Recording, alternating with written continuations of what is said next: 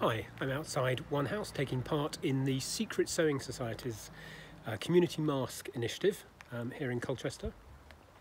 There's a group of volunteers and they're stretching across the country, but there's an active group in Colchester who are making face masks so that we can all acquire one at very low cost.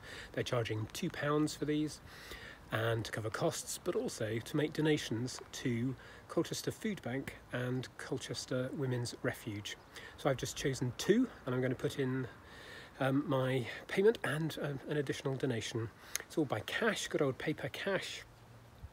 But look out for the Community Mask Initiative in your area if you need masks, face masks for you, your family and friends, and to make sure that some of the money goes towards some very good causes.